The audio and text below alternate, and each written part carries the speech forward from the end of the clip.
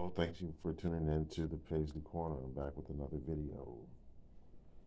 We're going to be talking about Prince's 12th studio album and would be his third feature film, Graffiti Bridge, released in 1990.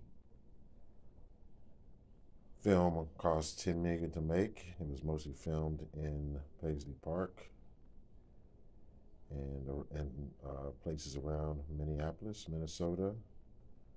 Grossed only $4 million, so it did not perform well in the theater. I remember when it was out, I was kind of excited about it when I saw the trailer because I saw Morris and everybody in there, and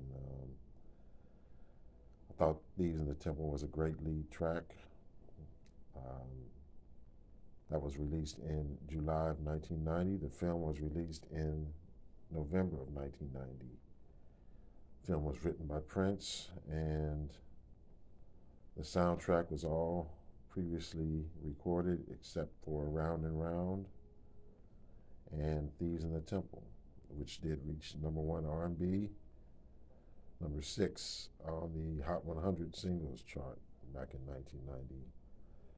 I thought the soundtrack was pretty decent after hearing it. I didn't expect all the different features, all the different artists on there, but I really dug Weekend Funk. I thought that was a great song, and it was a pretty decent soundtrack. The film I did go and see back in 1990 when it was released, it only lasted about 2 weeks in the theater, and I went and saw it by myself, so it wasn't too fun seeing it alone. There was only like 3 people in the theater back then because I saw it pretty early. The soundtrack was released on CD and LP in the US, as well as Mexico and Canada. Came out on CD only in Switzerland. And these are a couple of copies that I acquired in the last few days. This is the US gold stamp promo version, as you see there. And the vinyl itself, sleeves. I paid about a good $50 each for these.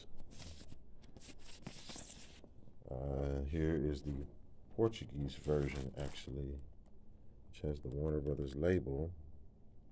And you see the Portuguese language there. This one is a lot tighter copy.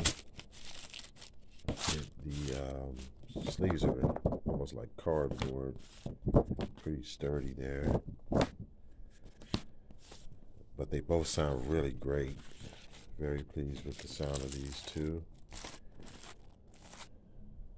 And that's a look at Graffiti Bridge, the movie and the music. Thanks for tuning in, and we'll see you on the next video.